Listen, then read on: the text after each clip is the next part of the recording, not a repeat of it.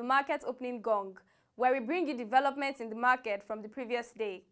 This edition captures the market performance for Wednesday, June 26, 2019.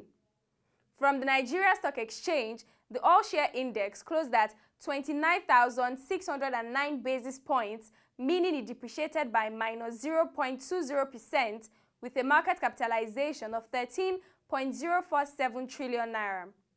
Seplat, Nigerian breweries and Forte Oil were top gainers, while Nestle, Beta Glass and CCNN were among the top losers. Wema Bank, Guarantee Trust Bank and Unilever were the top players in terms of trade volumes. For the FMBQ OTC exchange, the debt market size closed at 32.23 trillion naira, while the NAFEX rate closed at 360 naira 72 kobo to a dollar, while the I&DFX rate opened at 360 naira 54 kobo and closed at 360 naira 75 kobo to a dollar.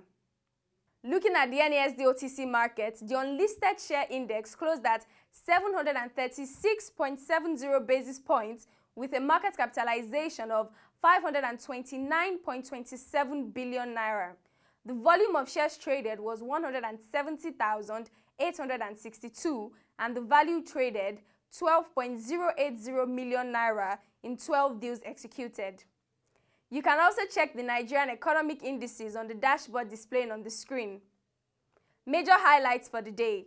Ikeja Hotel PLC performed their facts behind the listing at the Nigeria Stock Exchange. Also, the Nigeria Stock Exchange has commenced a 3-day enlightenment campaign to increase investors' awareness and participation in the ETFs market. On what to watch, the Nigeria British Chamber of Commerce will hold its 40th annual general meeting and the investiture of its 16th president in Lagos. And that will be all for this edition of the Market Opening Gong. You can visit our website www.proshareng.com to get more updates from our news stories and videos. You can also follow our social media platforms showing on the screen for further updates on our market reports. Till we come your way again, thank you for watching and have a lovely day.